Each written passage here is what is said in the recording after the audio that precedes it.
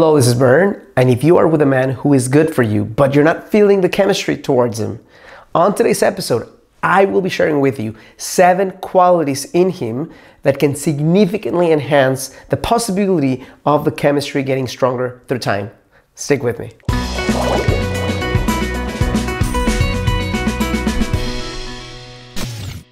Hello, this is Bern. Welcome to your greatlifetv.com, a space where I share with ambitious, conscious, heart-centered, and successful women how you can create the relationship of your dreams and attract the quality man you want without the need for gimmicks, manipulation, or stupid techniques, and as a result of stepping into the most alive, the most conscious, and the most feminine version of you.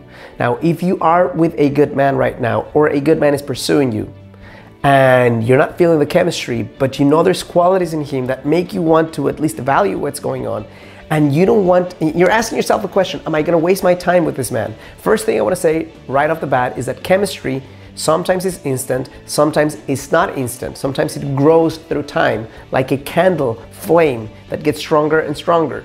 Sometimes the candle flame never gets to ignite, and there's no chemistry regardless of how hard both of you try. Now, if you're in the initial stages of dating someone and you don't want to throw away something that could be the most amazing relationship of your life, here are 7 qualities that can determine how much more chemistry you can feel with him. The first one is self-awareness in him. If he's a guy who is self-aware, if he knows his limitations and he knows his greatness and he knows his place around the world, and he can read you and he can read human beings and he can read his environment, that is an attractive quality that will make you understand him, admire him, and respect him. So that's a good point on his side. If he has self-awareness, that's a good thing that can enhance the possibility of you feeling more towards him. Second one, it needs to be there. If you're not feeling the chemistry and this one's not there, it's unlikely that it's going to grow very powerfully, and that is confidence. Why? Because you as a woman will be driven towards a guy who is confident, period. That's how it works. Now, confidence there's a misunderstanding of what confidence is. Confidence is not being cocky.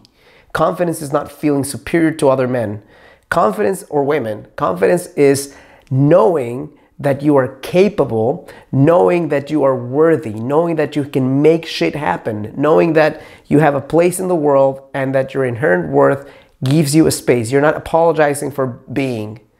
So if the guy that you're connecting with is confidence, again, another check mark in the book that will potentially enhance you feeling more towards him. Third one, very, very important, hunger and drive. Why? Because if a guy is hungry, if he wants more, if he's the kind of person who's not letting stupid mistakes stop him, if he's a human being who is much more about results than excuses, if he puts his mind into something and he accomplishes it, that is such an attractive quality for you and your feminine, my dear. Why? Because you don't have to make everything happen all the time. You can relax more. You can lean back. You can open your heart and allow him to lead some of the time instead of you having to lead all the time, which is not going to create the polarity that you're seeking with a man.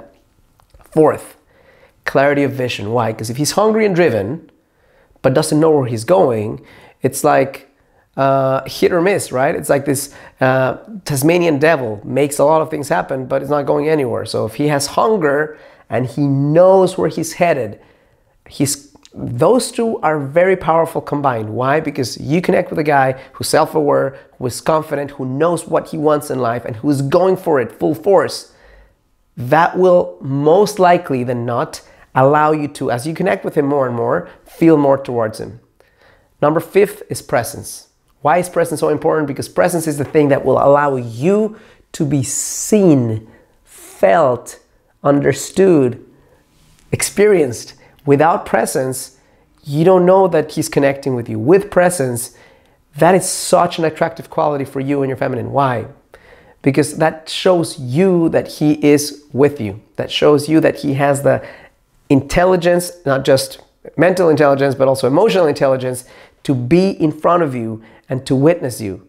And again, that's one of those things that will continue increasing your attractiveness towards him. Number 6 is compassion. Why? Because we're talking about a lot of qualities that have to do with forward-driven vision.